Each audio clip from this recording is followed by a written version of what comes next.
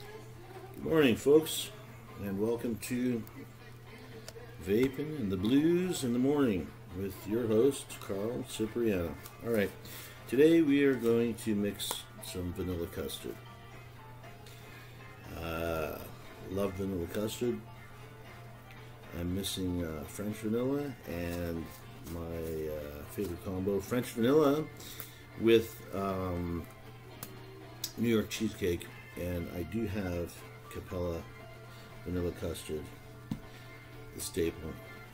However, I do not have the French vanilla or the New York cheesecake, so I've had to improvise, and it's taken a while, but I've worked out a way to include a shit ton of flavors and come up with something half decent.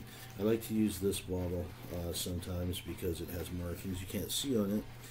Right now it just makes things easier. Okay, so let's get to it. Not waste too much time. First, we are going to start off with some poison. Benign poison, unless you drink the whole thing, in which case it's not so benign. We are going to, since I am preferable now to 5% nicotine, down from 24% when I first started. This also has measurements in the cap. I like that. So we're going to include 5 ml of this poison. It's 100 milligram per mil. Nicotine steeped in propylene glycol. Okay, I'm just gonna stick that right in there. I like to put my I prefer to put my nicotine in first. That way, you know, I find it mixes well. All right. Next thing I like to add in is my staples. Most important, of course, will be the Capella Vanilla Custard version 1. Alright, we are going to include 10 ml of the Capella Vanilla Custard version 1 in this mix here. Sometimes I use syringes, but today, for convenience sake and to make things a little bit faster, we're just going to use the little shot glass. Yeah. Smells good enough to drink, but I wouldn't recommend it. Alright, after that, we're going to include 4 ml of vanilla custard, Capella vanilla custard, of course, version 2. Just mix 4 ml in there. A little bit extra. Alright, there we got the staple of our custard. Next on the list, some Bavarian cream, very important. We are just going to go for 1 ml of the Bavarian cream today. Now, this does have, like I said, you know, very difficult at this point to measure there, so we'll just measure here. We just need 1 ml of this here. And in addition to the Bavarian cream, well, actually that's not quite enough. Yeah, 1 ml of Bavarian cream, more than enough. Okay, on top of that, we're going to include some Inawara biscuit. I know what you're thinking. You're thinking, holy fuck, there's no need for all that. And really, I guess there is no need for all that.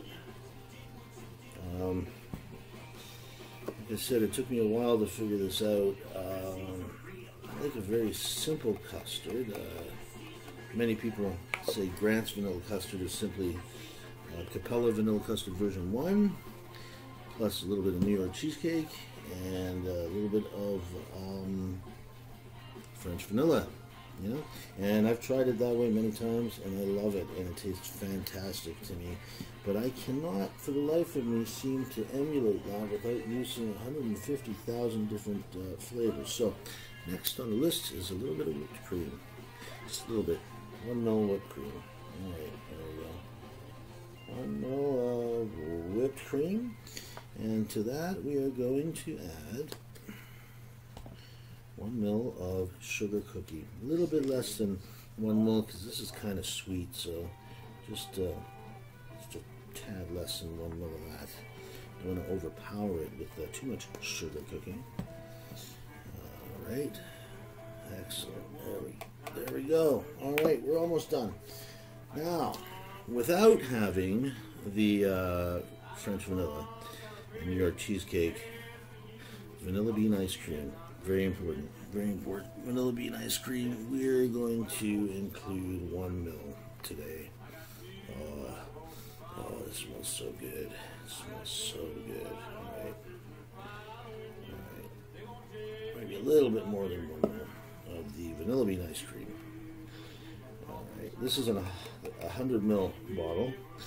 I like a high VG mix, so we're going to end up with about 23.5, 24 ml of PG, because all these flavors are mixed in PG. The rest will be VG. And just a tiny little bit of acetylpralazine. We really don't need to measure the acetylpralazine because you don't need much. Just about 1, 2, 3, 4, 5, 6, 7, 8, 9, 10 drops of that stuff. Strong stuff. Alright. There you have it. Not quite Grant's Vanilla Custard. Oh, well, of course. Add some vegetable glycerin. Alright. I like to clean this out. You know, no point in wasting any flavor whatsoever. So let's just get this cleaned out a little bit. Swish it around. Add that in there. Try not to make a mess. Alrighty then. Okay, and then we will just finish it off and squeeze her in. Now, I can hear some wheels turning out there. People thinking, my God, it's going to taste like shit. It is a lot of flavors. It's quite a mixture. I like it. It took quite a bit of an experimenting. It's amazing what a difference it makes to use a little bit too much of one and then not quite enough of another, and so on, like that. But if you use just the right amount of everything, it comes out just right. There's the top for this motherfucker. Alright, excuse my language, sorry. Okay, there we go. Alright, let's close that top up. Give it a shake. Nice, good, solid shake in there. Okay, you can see that changing color already.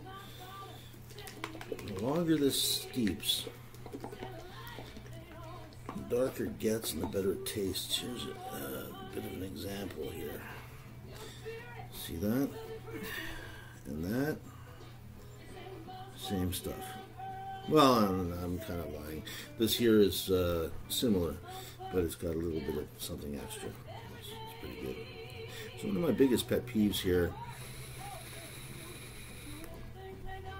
I freaking hate that, so I'll do that once, and I won't bother you with that again. Everyone knows that everyone vapes. There's no need to vape in everyone's face all the time. All right, shake this up a little bit more. Now, I am going to show you a little something else too.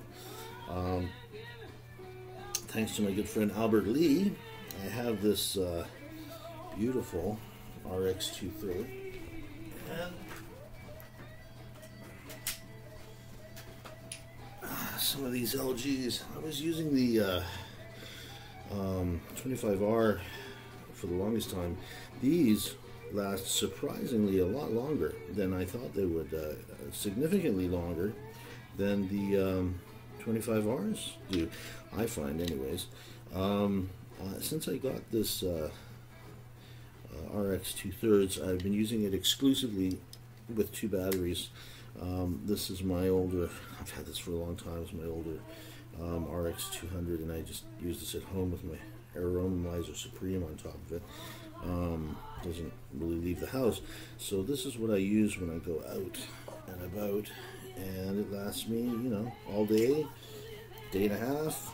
You know, I don't like to go past 50%, 40% discharging the battery. That's another story though. So how you put this together is not quite like, it's not like a battery attached, but I like this. It clips on, it's a little more secure.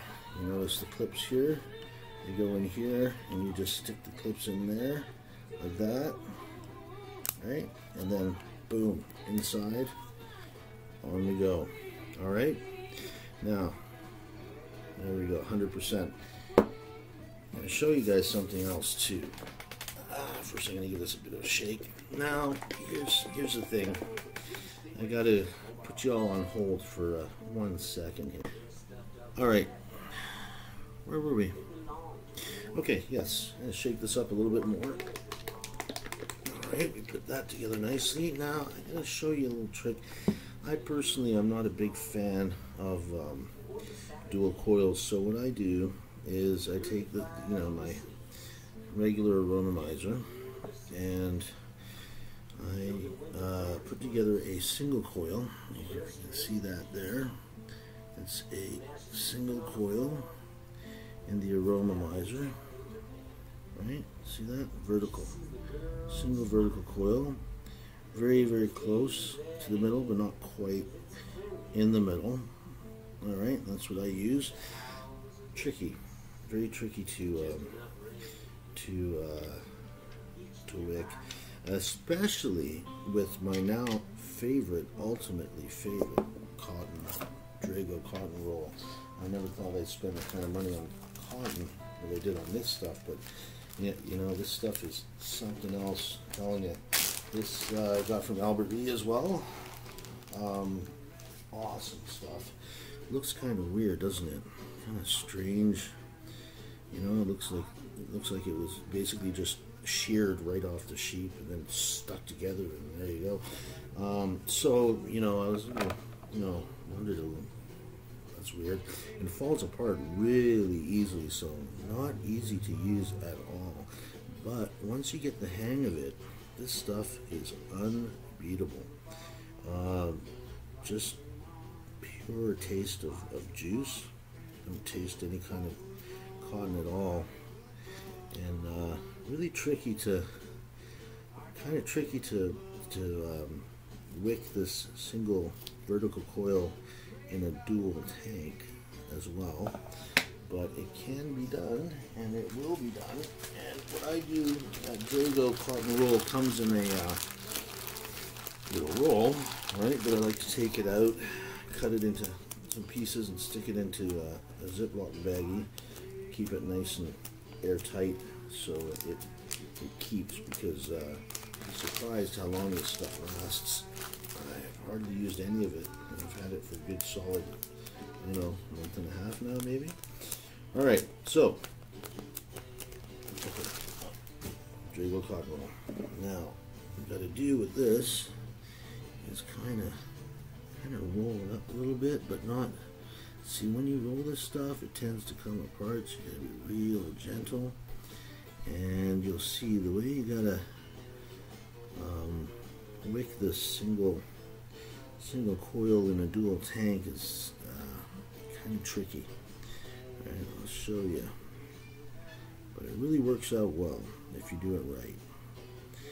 Okay, I like to do two separate little pieces here, one a little thicker than the other, and I stick them together like that, see? And just to make sure I can get them through all right. Might be a little tiny bit thick, so I'm going to take my trusty little tool here and take a little bit off. Not too much. Boom, just enough. Alright. There we go. Okay. And there we go. Morning blues. Vaping shoes. Makes no sense, but it rhymes. Alright, there we go. Okay, now, what happens next is I'll take it off the mod so I can try to show you here. I only have the one camera, but let's see if I can show you guys here how this works. Alright. Like I said, this stuff is hard to work with, but if you get the hang of it, it really is worth it. Alright.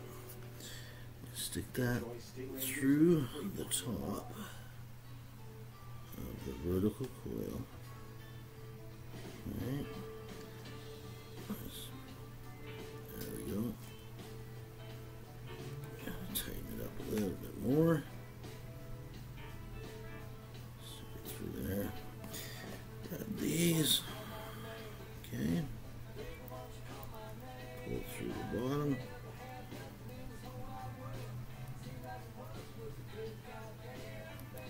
Alright. Push it a little through the top there too, get her in there. Okay. Stuff tears apart real easy, so you gotta be extra careful. Okay, now I'm going to separate these two pieces.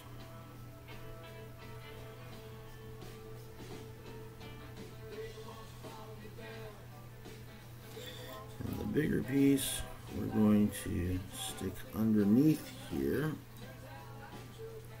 I'll show you. I'll try to show you afterwards. It's really not easy to show. Easier to do than to show. Okay. Using a 0.8 ohm spaced coil, 24 gauge. Alright. There we go. Okay. Now I've used probably far more cotton than I need to, wasting it, but I didn't want to take the chance of screwing it up too much.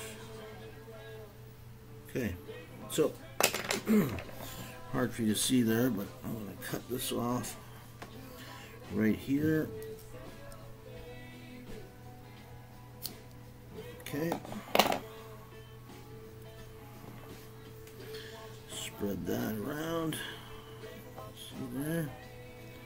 Spread that a bit. Oops. There, and stick that right on top there.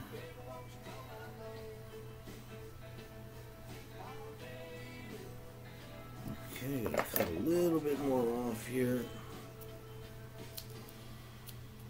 There we go. And I will show you the finished product in not too long. Alright, the other side, a little bit easier. The other side, we just take it and we just cut it off right there. Boom. Done. Try to spread it out a little bit. Now this stuff, I like to spread the cotton, but with this Drago cotton, if you spread it too much, it literally just falls right apart. So you gotta be careful with it. Did I mention it's tricky to work with? Alright, now, like I said, I used far too much. So I got a whole hell of a lot at the top here that I'm just going to cut off. Boom. Alright. That's kind of a waste of good cotton. But it's for demonstration purposes, mainly. Alright. There. Okay. And that is what your single coil on what is meant for a dual coil build deck for the Aromamizer looks like. Now I have to transfer a little bit of this over to this bottle here for juicing purposes, if I can do that. Okay, give it a little bit more of a shake. Now obviously, you know, the longer the steeps, the better it tastes. However, oh, it smells fantastic already, so let's just transfer a little bit so it's easier to juice it up. Alright. There we go. Okay.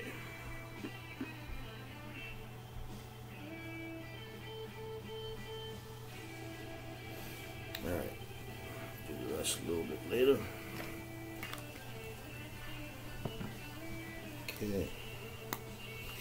Now, of course, we're going to just saturate this cotton. Oh, nicely saturated. Saturate the coil. See that there? Get it all nice and saturated here. There we go. Okay. There's that. And of course, fill up the old Aromamizer, the original. I like the bottom fill tank personally. Always have. I guess it comes from the first few years of vaping, strictly Tanger guy, all bottom coils. Alright, let's fill that up. Almost there. Okay. There we go. Beautiful. Alright. Okay. Take this. And you guys know the rest. I'm sure you know the drill there. Stick that on top. Screw it on. We got some vanilla custard. Hopefully it tastes like vanilla custard. Like I said, this is a 0.8 ohms 24 gauge coil build, and believe it or not, 14.5 watts, 3.4 volts, 4.1 amps.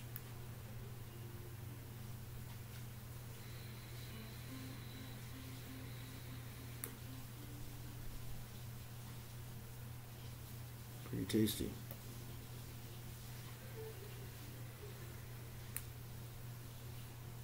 It'll taste better as it steeps more, but that is one hell of a good custard. It is damn